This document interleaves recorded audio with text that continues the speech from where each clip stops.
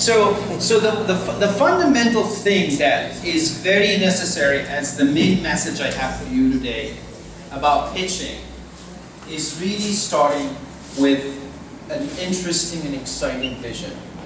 And before delving into what I need to share with you about pitching, I'm actually going to pitch to you the startup that I'm working on. The startup that I'm working on is called bestcash. And the idea behind it is that every dollar in our pocket is not exactly like every other dollar that's in our pocket. In the sense that there is $1 that we can get a lot of value for, and there's another dollar that we're not really getting as much value for. And most of the current financial services products were built from the standpoint of helping the bank make money. Bestcash is essentially focusing on how can we make sure that everything that happens in your financial life is coming from the standpoint of what value it brings to you. Most fintechs, which are basically startup companies that are in the financial services industry, most of them are focusing on how can we help you save pennies. Some of them basically say, you go spend $1, if it is 2 cents that are left over, we'll put them for you in a savings account. And it's amazing how much funding some of these companies get. I am, however, focusing more on the dollars that you can save when you are getting back miles, cash back, and points, when you're spending money on an everyday basis. But there is much bigger money on the very far right, which has to do with all the loans that you have in your portfolio. You have loans and you have insurances in each one of these products. No one ever calls you back to tell you that now your financial picture is much better and you deserve a better interest rate.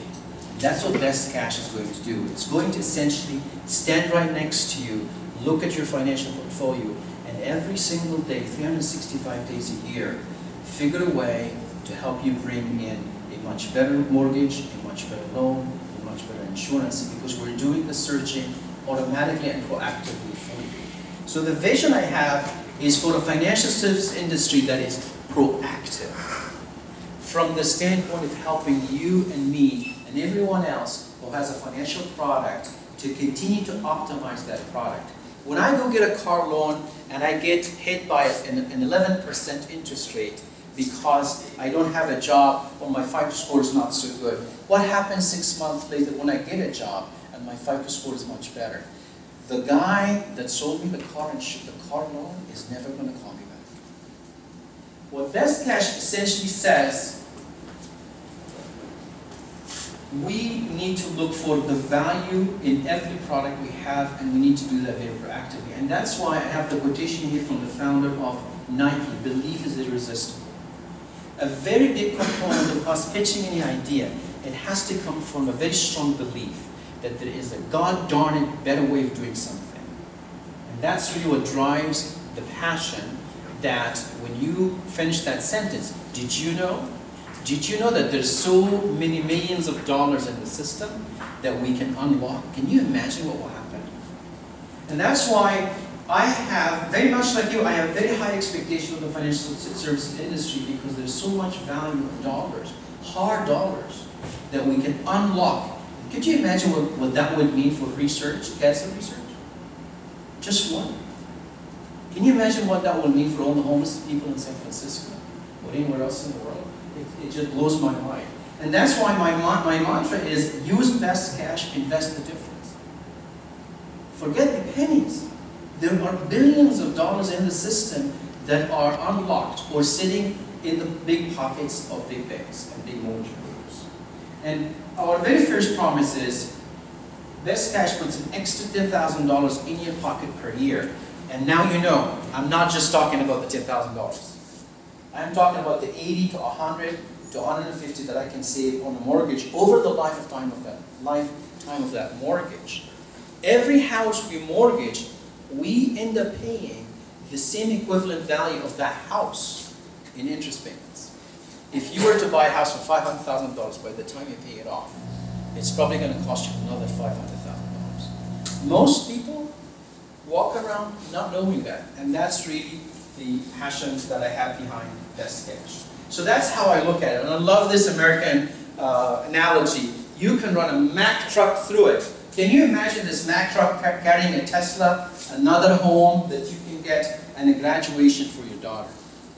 This is how much money is in the system, and I'm basically talking about your system. The insurance products you have, the mortgages you have, the car loans you have. If we optimize it into lower interest rates and lower premiums, we have money every month that we can put somewhere else. That is, ladies and gentlemen, is the essence of us coming up with something that we want to be so passionate about pitching and create emotion in ourselves and other people. Pitching, in my mind, is for you to really figure a way to create emotion inside of you first, so that those investors sitting in the room will be able to pick up on that emotion and be able to support you. This is the vision I have. If you have existing products, you will get messages on your phone every morning, or whenever we find a fantastic new loan. You have a new car loan offer, and you double click to view the details, and you find the premium that you're paying on a monthly basis on the existing loan, and a much better loan that we were able to find. So we're essentially making use of all that data analytics they're talking about, all that AI they're talking about, but we're putting it to use for ourselves. And if you don't have any of these products, and you tell me, hey Ash, I'm getting married, I'm going to go buy a house, we do all the homework for you. You know what everybody else is doing right now? They are giving you the runaround. Any website out there now, they want you to fill out a form, and then 100 brokers will call you to sell you a mortgage product. Not from the vantage point of serving you. It's from the vantage point of oh my God, we're going to make a commission here. Flip the thought process, and that's what Best Cash is all about. So that basically takes us back to how do we pitch, right? And by the way, if you want to know when Best Cash is available in the market, bestcash.us for you to put your email address in and be one of the very first people to start really capturing those gains. Now, when I thought about coming and talking to you about how to pitch, the issue is the internet is full of content on the topic, and very much if we follow this list of topic areas, we'll cover everything we need to cover. But the one thing that I'm basically saying is fundamentally a whole lot more important is not the slide deck. It's not the slide deck. It's the energy you're going to bring to that conversation. And that energy, as Sunil was talking about, that energy is going to come from you finding a vision of an incredible future. What I showed you about Best Cash, I personally can't wait. I can't wait. I cannot wait to get a better loan on the mortgage, on the car, whenever that's available. It's basically like a wheel of fortune. Every single day, it's churning the numbers, it's churning the numbers, it's looking at my FICO, it's looking on my income level, my debt to income ratio, and finding me the best products that existed in the marketplace, without me going to NerdWallet and filling out a form and just wasting so much time. And at the very end, I'm still lost. You see the point? Do you guys agree with what I'm talking about? I know it sounds like a dream right now. It is. It actually is a dream. And I think whenever we want to pitch, if we're not going to pitch a dream, we shouldn't. Because we're not going to be so passionate about it. And therefore, the investors are going to be sitting and wondering, I don't think we're going to be able to make that much money. Right? So it's very important for us to come up with a big dream. So this is the content that's needed, and we all pretty much know you have to start with what's the pain, or what is the gain that we're going to get out of it? What is the product or the solution that we're building? You know, how much customer traction do we have now versus the future? What's the business model? How we're going to make money? How much money do we need, and how are we going to use the money on what kind of a timeline? And what does it mean for the investors to invest in the company? What's the timeline for actually turning their investment into profits for them and for other people? So the question is, how do we then really get that emotional firepower that we need? Because I gotta fire these people up in the room. If I don't get them fired up, I'm not gonna get an investment, guaranteed. So that's the most important thing for us to do. In order for us to fire them up, we have to fire ourselves up. And that's why it's very important to do the research. Sometimes it might take years and years and years. I remember working on startups during the dot-com era. I'm going to age myself. But we were basically running through a number of ideas. Whether it's MP3 players or something else. There was a lot of stuff that was going on. And now, there are some sectors that are ripe for innovation. Fintechs are now, there are basically thousands of fintechs right now. Financial services, because of the open APIs, a lot of people are jumping into that space. Healthcare is another one. Of course, pharmaceutical is happening. You know, for a long time that's been the case. Clean energy, of course, automation, connecting automation and thinking about safety and so on. So the question is, how do we fire them up? And I think I gave you a clue. And firing them up is really in the delta. And by the delta, we basically mean the tension that exists between what we have now and what we could possibly have. How the mortgage industry is serving now and what could possibly happen with bestcash. All those data analytic systems are serving the banks. We want to turn these analytic systems around so that they act as that wheel of fortune every night, churning the numbers, and if they have a better product for me to use, I will get to know about it. So, in order for us to get that emotion, we have to look for an opportunity that is big enough to create so much tension between what exists today and what exists in the future. So what happens in the middle of that triangle, you might want to draw it down because I'm going to give you some words to plug in. In the middle of that triangle is an amazing amount of excitement that is emanating from that tension. Does that make sense? It's an incredible amount of excitement that is emanating from that tension that exists. And then the way we then divide that excitement, it's we essentially, number one, have to be very excited about the end user. I am blown away with excitement with people who will use bestcash because of the savings. Imagine if a family man who only has one car has to wait at home for his wife to come pick him up, or the other way around, because they don't have enough money to buy another car. And if we're able to unlock money in that car loan, that they could possibly buy another car. Because in America, a lot of the time, you need to have that down payment to get going. And then things start going. And that's why the excitement lies, one side of that triangle is the end user. You want to get excited very much about that end user. You also want to get very excited about that investor.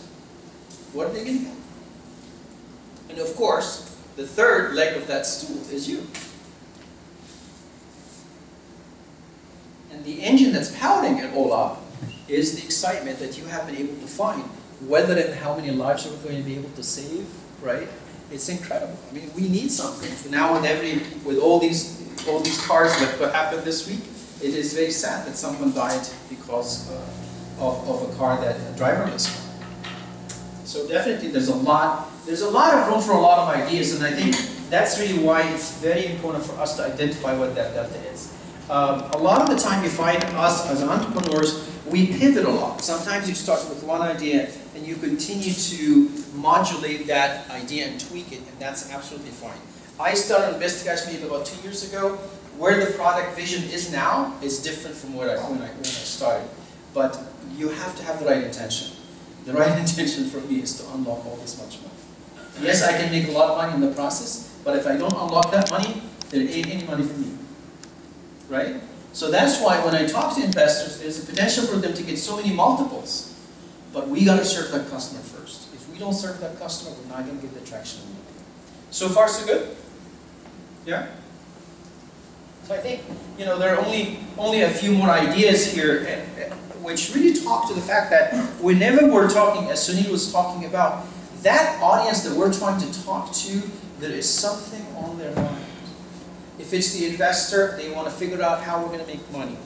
What is the certainty level in what we're hearing? This book, by one of the guys that shows up a lot on CNN, Philip Mudd, the main point is basically talking about is the fact that it's always a hate game. You have to talk to the questions that are top of mind for that individual. If you see there is a particular weakness area, bring it all the way up yourself because they are sitting there thinking about it. Right? So of course all the different standard elements of content will have them covered. But you got to figure out what are the top 3 to 5 questions on their mind and talk to them. And that's what a marketer will also tell you, that you're really trying to talk to the conversation that's already in their head. Make sense? And that's what this is all about. And we essentially need to think about the old game, and then that's why I basically said, you know what, you want pitch, you want to know, you want pitch templates, the internet's full of them. But that energy I'm talking about is not easy to really bring about. And that's why we need to find out what is the tension that we are talking about, what is the solution we're trying to solve for, and get so fired up before you walk into that room that when you start talking to them and you make them feel like what it's really going to be like when this solution comes to market, they would be like, we better give this guy a check. Make sense? Because you fire them up so much that there is tension in the room where you create a sense of urgency and a sense of the fear of missing out. If they miss out on this opportunity, they are going to miss out a lot. And VCs every day are sitting looking for opportunities to fund, because the money sitting in the bank, the money sitting in the bank is not serving them. Their job is to find opportunities. You need to find winning horses. Winning job is to put the money on. And that's how they generate value for the funds that they are managing. Without finding these opportunities, they are actually not getting their job done. So you need to make it easy for them by firing them up in a way that says, this is a deal we do not want to let go, which is we want to make sure every feature in it is about driving value for you and me. Thank you so much for your time.